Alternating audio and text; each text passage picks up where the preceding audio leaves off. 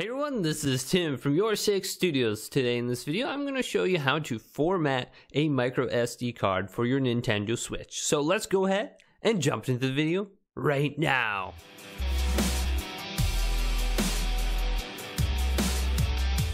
So you just got a new micro SD card for Christmas, or you're taking one out of an old camera and you want to go ahead and put it in your Nintendo Switch to use it.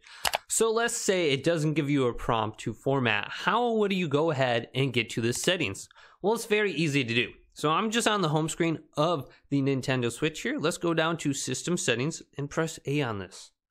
Now on the left hand side, let's scroll all the way down past Data Management and scroll all the way down to System. Now let's go to the right and scroll down some more. Finally, we're going to get to an option that says Formatting Options right at the bottom. So let's select A on this. Now let's scroll down to Format Micro SD Card. Select this. Then go to Continue.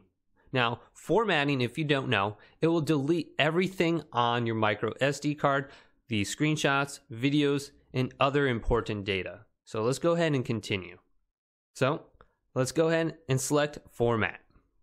So after your Nintendo Switch does indeed get done formatting, it's going to go ahead and restart. Okay, so my Nintendo Switch now has restarted. I can go over to System Settings now and go down to Data Management. And I can see all the free space on my micro SD card. I have about 59.4 gigabytes of free space. And now I can go ahead and transfer my games back from my system memory over to my micro SD card. Otherwise, I can go ahead and download them from the Nintendo eShop and get all my games back on my Nintendo Switch.